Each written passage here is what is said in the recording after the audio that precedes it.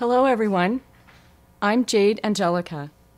Thank you for joining me here at Riverlights Books in Dubuque, Iowa. I'm so happy to be with you and to share selections from my book, Where Two Worlds Touch, A Spiritual Journey Through Alzheimer's Disease. I welcome you and invite you to walk with me on the journey. While I was holding Mom's hand, sitting with her at rhythm time, the Friday morning activity at her nursing home, our eyes met and she smiled. We shook maracas and sang along to old familiar songs, such as How Much Is That Doggy in the Window? And Take Me Out to the Ball Game.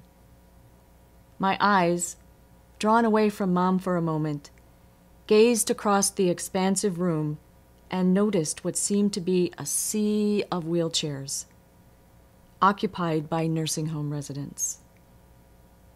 The scene tugged at my heart. It looked like a sea of orphans. Most of the wheelchair occupants were diagnosed with Alzheimer's or another form of dementia. While I was shaking maracas and observing the residents participate in this activity, my mind wandered, and I wondered why more family members weren't there, enjoying this experience with their loved ones. Being with Mom and doing this activity together was actually a lot of fun for me, and Mom clearly loved and appreciated my company. I saw this in her eyes and smile as I helped her participate more fully than she could on her own.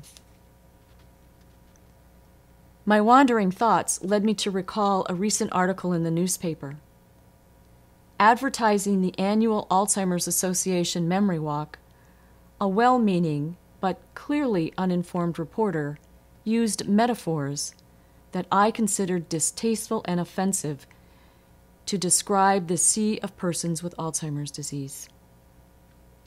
Through his narrow vision, the reporter saw empty shells and octogenarian beach boys able to mount the stage, yet unable to present anything new.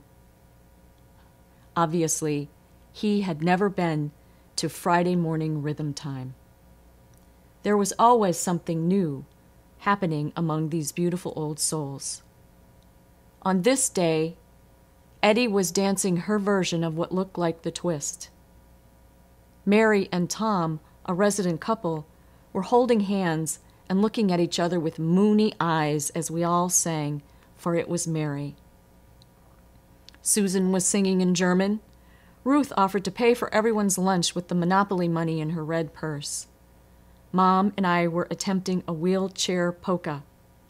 Hands were clapping, feet were tapping, faces were bright with interest and joy. When Mom began her journey through Alzheimer's, I was too terrified to even open a book about it. As her companion through the years, however, I have been given countless opportunities to confront my helplessness and fear. Somehow, I have managed to continuously welcome and embrace these opportunities.